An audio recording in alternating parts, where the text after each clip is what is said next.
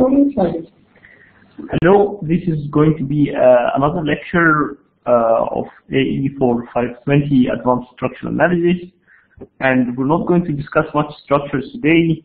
In this lecture, we are going to just recall some of the mathematics that we will need through the course. The learning objectives for this lecture are all of the recall type, so we just recall symmetric and skew-symmetric parts of a matrix, positive and semi-positive definite matrices, how to transform components of a vector from one set of orthogonal axes to another. We also will discuss rotation matrices and orthogonality, discuss a little bit the eigenvalue problem, and finally talk about how a tensor is transformed between two sets of axes, where by tensor here we just mean second order tensors which are represented as matrices. So the first thing we're going to discuss is symmetric and non-symmetric parts of a square matrix. So a matrix A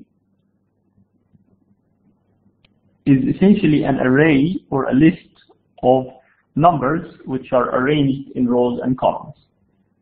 So elements can be written as A12, A11, A12, A13, A21, A22, A23, and this can go on in all directions to any size, and this can be n by n. So this is a general form of a square matrix. So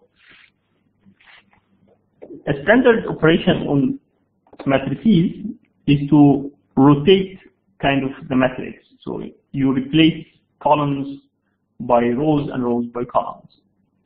When you do that, this process is called transpose, and this leads to another matrix called A transpose. And A transpose will have the components. A11 will remain as is, but then you will put A21, A31, then here you will get A12, A22, A32, and this also again continues in all directions.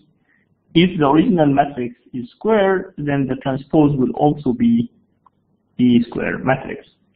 So in components, we can write that A transpose Ij equals A I Ji, sorry. Let me delete this.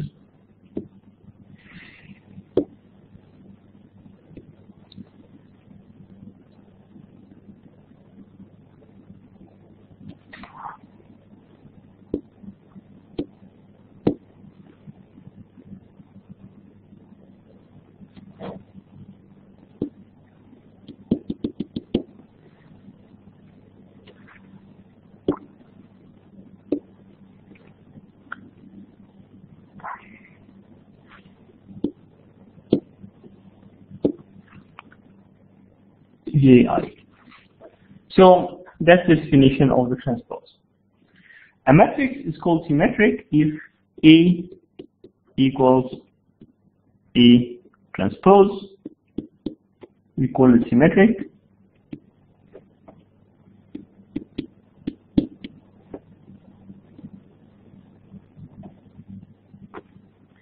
And we call it skew or anti-symmetric if A equals minus A transpose. So we call it anti or skew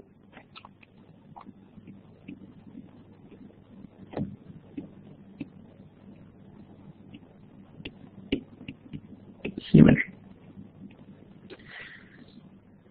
Very well. So now what if the matrix is not symmetric or skew symmetric? In general, we can write a matrix, a general square matrix, as a sum of a symmetric part, let us call it B, and a skew symmetric part, let us call it C. If we transpose both sides, we'll find that A transpose will be equal to B transpose plus C transpose. Since B is symmetric, B transpose is equal to B, and since C is skew symmetric, C transpose is equal to minus C. Adding and dividing by 2, we get that B is nothing other than the average of A and A transpose. And subtracting and dividing by 2, we find that C is nothing other than A minus A transpose over 2. As such, we can write any matrix as a sum of a symmetric and skew symmetric parts.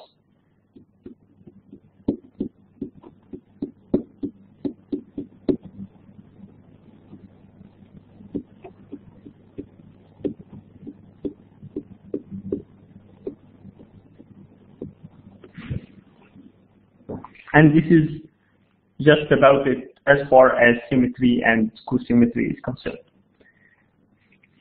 For your, let's say, mental stimulation, it would be nice to show that for a skew symmetric matrix,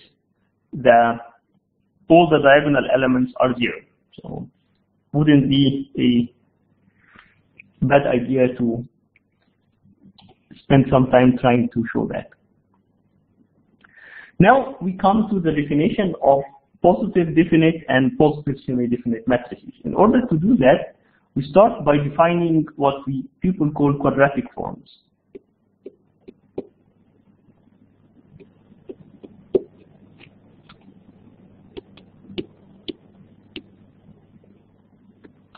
And this takes the form Q of X, where X is a vector, equals X transpose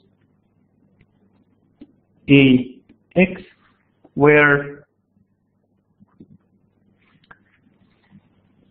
A is a square matrix. So for each square matrix, we can associate a corresponding quadratic form. What happens if A happens to be a skew symmetric matrix? So if A is skew symmetric, what goes on? Q is a scalar, so the transpose of a scalar is the same value. So we can write Q equals X transpose A X, and then if we transpose that, we get X transpose A transpose, and then X transpose transpose, which is X. But since we assume that A is already skew symmetric, then we can write this as minus X transpose A X, which is equal to minus Q. Q equals minus Q. This tells us that Q is identically 0 for all values of X. So if you have a skew symmetric matrix, the corresponding quadratic form is exactly 0. Since we already have shown that a general matrix can be split into two parts, a symmetric part and a skew symmetric part, and since the skew symmetric part will have always a 0 quadratic form, then we, instead of thinking about quadratic forms as associated with square matrices, we can really limit ourselves only to symmetric matrices. So we will work only with quadratic forms which are based on symmetric matrices A.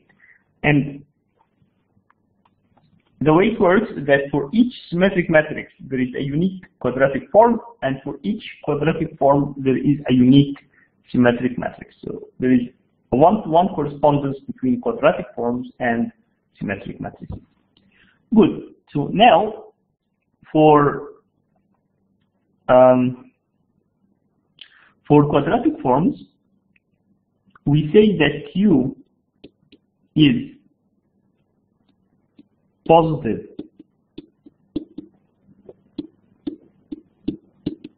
definite if Q of X is larger than 0 for all X not equal to 0. Of course, if X is equal to 0, then Q is 0. If for any other non-vector which is non-zero, Q is positive, then we call it positive definite. We call Q to be positive semi-definite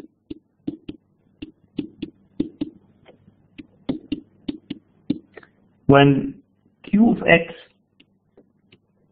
is greater than or equal 0 for all X not equal 0. Actually, we can remove not equal 0, but just to clarify here that it can be 0 for non-zero vectors X, some non-zero vectors X. Okay, so since we said that for each quadratic form there is a symmetric matrix, and for each symmetric matrix is a quadratic form, then a symmetric matrix A is positive definite if X transpose EX, which is the corresponding quadratic form, is always positive for all non-zero vectors, and a square symmetric matrix is positive semi-definite if the corresponding quadratic form is greater than or equal 0 for all non-zero vectors X. So this defines positive definite matrices and positive semi-definite matrices, which will be used quite often in our work.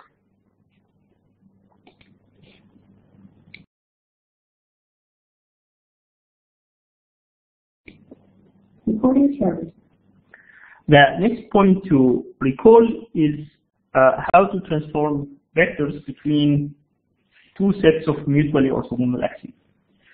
For simplicity, we work in 2D, but of course everything can be easily generalized to multiple dimensions.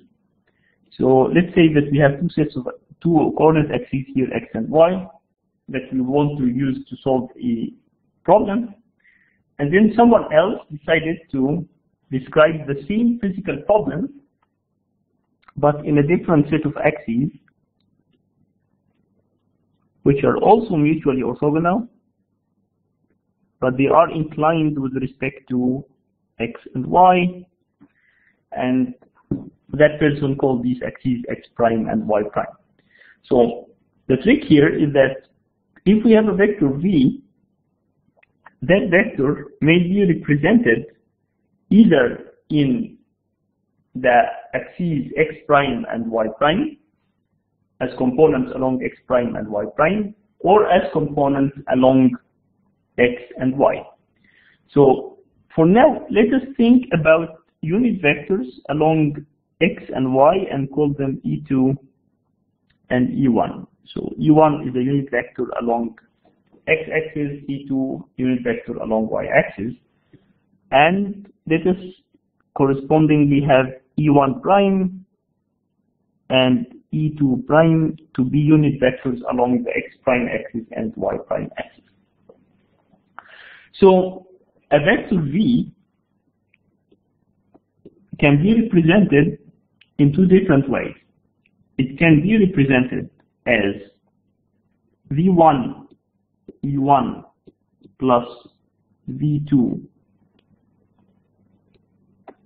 E2, which would be the components along E1 and E2. Or the same vector can be represented as components along E1 prime and E2 prime. Okay, so now these are the same vector. They represent the same physical reality. So we can equate them. And what we can do is, after equating them,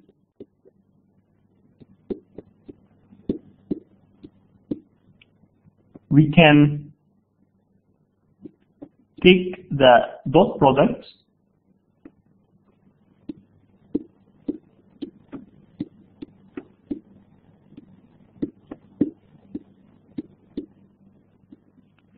first with E1. So E1 dot E1 is 1, E1 dot E2 is 0. So we will get V1 equals V1 prime E1 prime dot E1 plus V2 prime E2 prime dot E1. And similarly, we have V2 equals V1 prime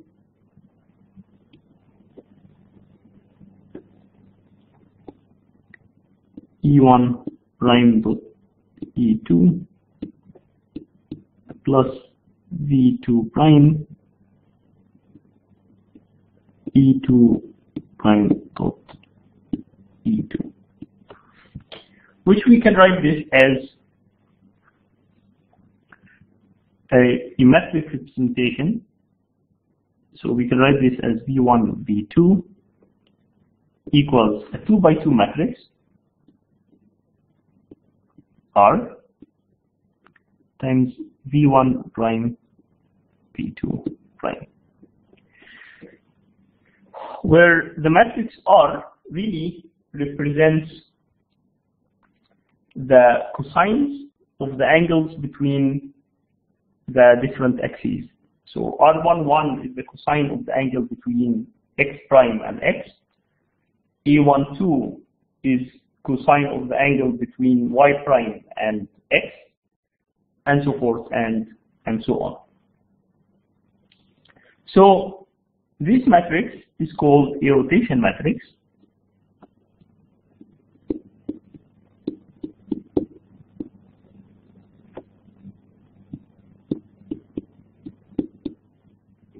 Because it represents the relationship between coordinates, the components of a vector, in two sets of axes which are related by a rigid rotation. So one set of axes is just rotated from the other set of axes. It's not difficult to see that R transpose R will be equal to a unity matrix, and this means that if we post multiply by R inverse, that R transpose will be equal to R inverse. So the inverse of a rotation matrix is equal to the transpose. Another thing, if we take the determinant of R transpose R equals unity matrix, we get determinant of R transpose, which is determinant of R equals determinant of unity matrix, which is 1. This means that the determinant of the rotation matrix is equal to plus minus 1. And usually we use what we call proper rotations, which always have the determinant of the rotation matrix equal to 1. Which makes sure that the new axes are ordered according to the right-hand rule, the same as the original set of axes. From here, we can also write that the components in the new coordinate system are equal to R transpose times the components in the original coordinate system. So this way we can transform components from the new coordinate system to the old, or from the old coordinate system to the new.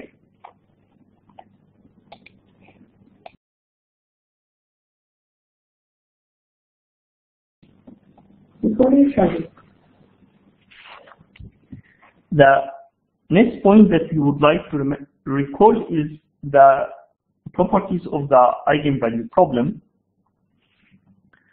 And to start discussing eigenvalue problem, a very easy way for us is to start from what we call Rayleigh quotient.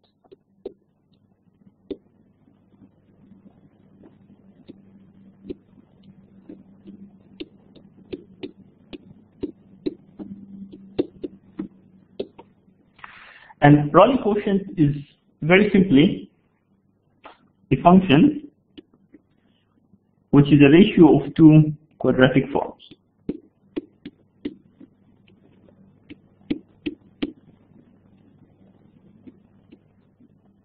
Where the super T is for transpose. And we see here that if x is multiplied by a factor, let's say multiply x by a factor of 2, what actually happens is that the numerator will be scaled by a factor of 4, the denominator will also be scaled by a factor of 4, and the ratio between the two will remain the same. So if we want to find the minimum or maximum of f, it would not depend on the vector x, but only in its direction, because we can scale it as much as we like without changing the value of the function f. Another thing is that usually, since we're dividing by x transpose dx, we would like to avoid division by 0, and as such, we assume that b is positive definite. So that we don't have to divide by 0. Of course, the 0 vector is not considered in Rayleigh quotient, so the function is defined for any x which is not 0, any vector x which is not 0. The task is to find the maximum or minimum of f. And in order to do that, one can use differentiation. We differentiate with respect to the components of x. If we do that, we find that the vector x that leads to a maximum or minimum of f will satisfy the relation a minus lambda b times x equals 0, where of course a and b are matrices, x is a vector, and lambda is some scalar. And in this form, lambda would be the values of lambda that lead to a non-zero solution for x are called the eigenvalues. So lambdas would be eigenvalues, and the corresponding vectors x are eigenvectors.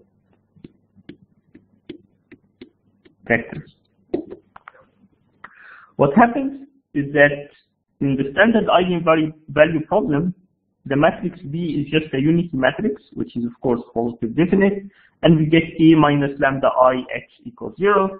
But in general, we can have any positive definite matrix.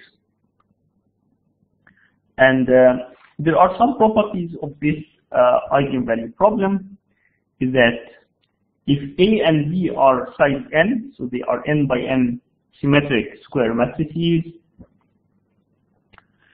then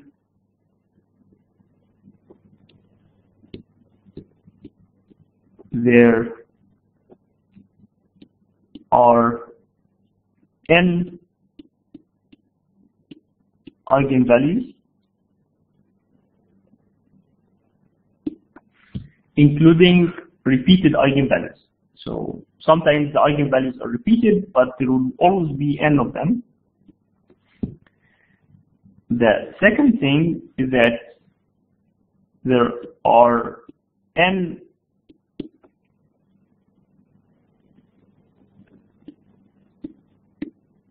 eigenvectors. So there will be exactly n eigenvalues and exactly n eigenvectors. The eigenvectors are orthogonal with respect to the A matrix. So if you have two eigenvectors, xi and xj, then xi transpose A xj will be equal to 0 if I not equal to j, and xi transpose B xj will be equal to 0 when I not equal to j. Since, as we agreed before, the x is really the only thing that's important is the direction, so we can always normalize the vectors such that xi transpose B xi equals 1. And this is always possible because B is a positive definite matrix. And these are the basic properties of this eigenvalue problem. So essentially, starting from the Rayleigh quotient, the directions at which the function f takes maximum or minimum are the eigenvalue condition, which is A minus lambda d times x equals 0. There will be n values of lambda, including repetition, that will lead to non-zero vectors x, and exactly n eigenvectors. And these eigenvectors can always be chosen such that they are mutually orthogonal with respect to both A and B. There are so many pairs of matrices which are interesting in structures that appear in a Rayleigh quotient form. For example, A can be the stiffness matrix and B can be the geometric matrix, in which case this would represent a buckling problem. Or, for example, A can be the stiffness matrix, B is the mass matrix, in which this would represent a vibration problem, and it leads to the vibration modes and natural frequencies. And there are many other applications. The interesting part is that for the most common case, which is that B equals 1, which is the standard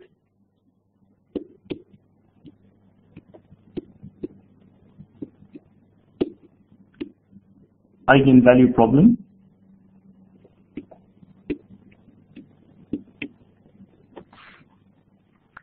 then we find that according to the properties we have listed before, that the eigenvectors are not only mutually orthogonal, but they have unit length.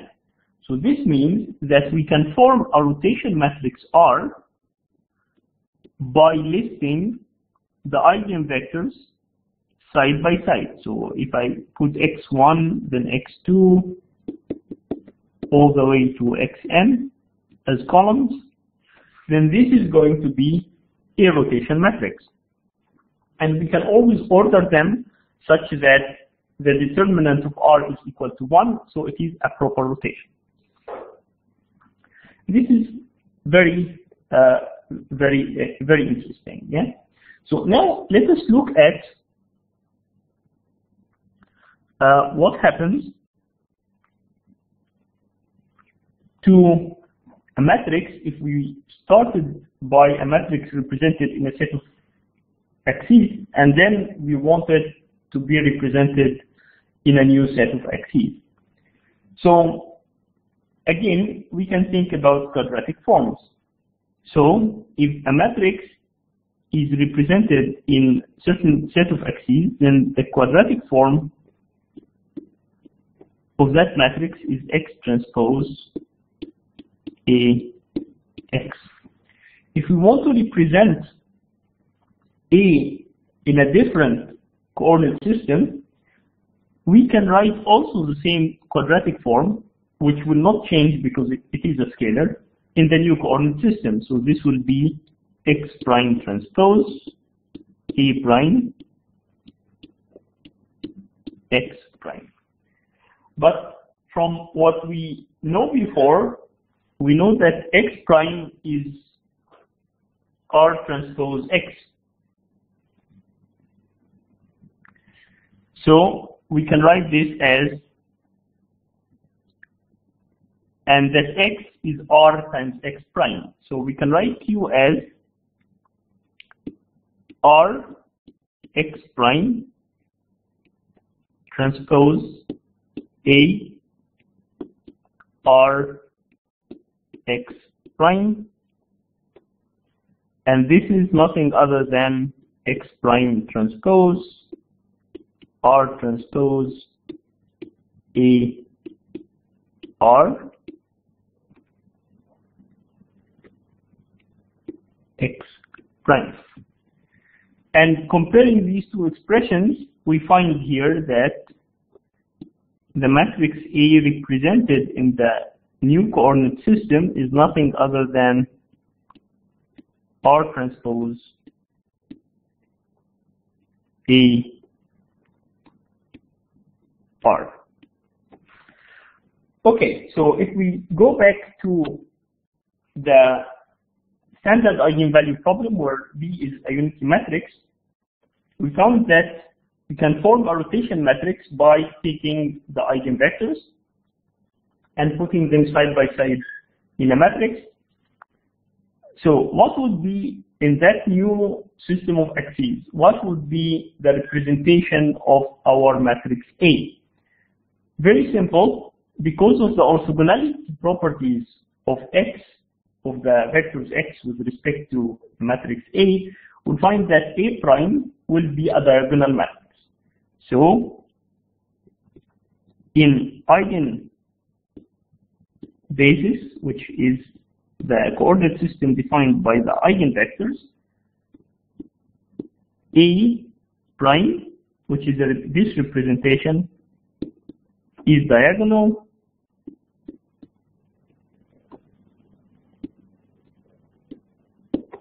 and interestingly enough, the values on the diagonal will be the eigenvalues of the matrix A. So this kind of finishes all the review we want to do of basic facts from linear algebra that we will need in the course. So we started by recalling the definition of square matrix, symmetric and antisymmetric. We showed that any matrix can be split into a symmetric part and antisymmetric part. From that, we defined quadratic forms. We shown the definition of a positive definite and a positive semi-definite matrix. After that, we looked at how to transform the coordinates of a vector from one set of axes to another. This led to rotation matrices. After that, we used quadratic forms to define the eigenvalue problem.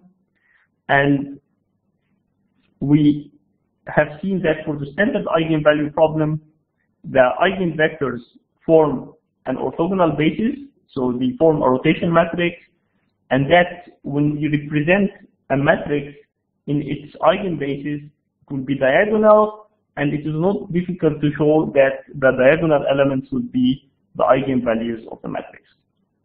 So these facts, which you should know already from linear algebra, will be used quite extensively in our course, so I thought that it wouldn't be a bad idea to review them very quickly so that they will be fresh in your mind as we go through the course. Thank you very much.